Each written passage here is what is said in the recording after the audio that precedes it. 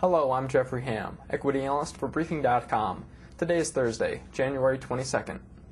Stocks fell as much as 4.3% after opening the session with broad-based weakness, but mustered a rebound that took the stock market to the unchanged mark. The rebound was short-lived, however, as stocks turned in a 1.5% loss.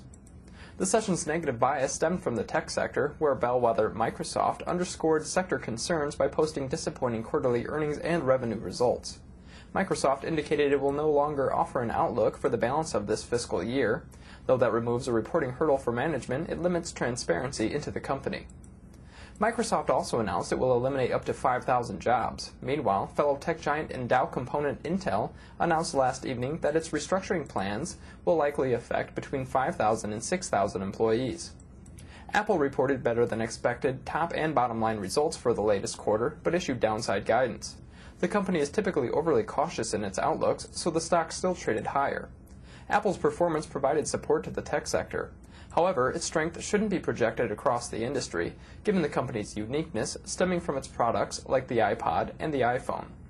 With competition in the mobile handset market tight and global economic conditions waning, Nokia fell to a multi-year low after reporting earnings results that missed expectations.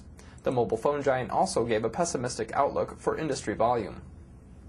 The Nasdaq Composite Index traded with steeper losses than the other headline indices, despite leadership from Apple.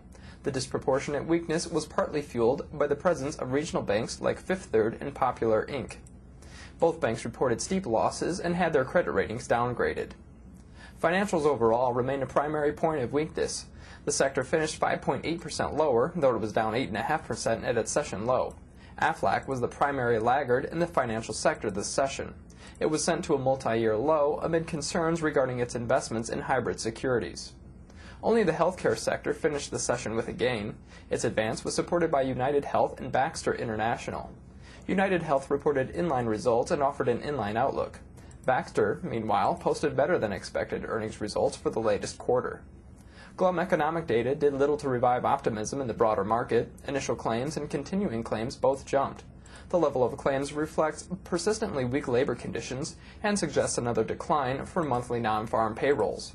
December housing starts were also worse than expected, sinking to their worst level in decades. I'm Jeffrey Ham for Briefing.com, and thanks for listening.